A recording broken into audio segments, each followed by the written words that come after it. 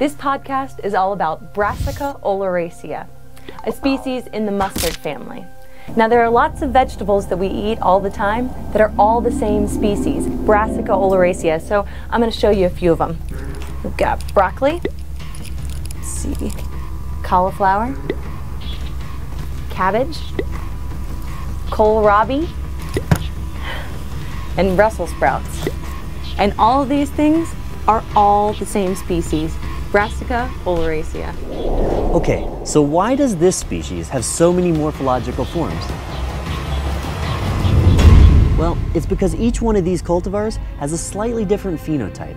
And that means there's slightly different genes in each one of the plants that allows them to store starch in different areas of the plant.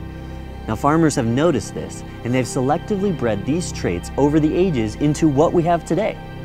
Now, can you think of any other species that are like this? There's a few. Well, until next time, never stop exploring your world.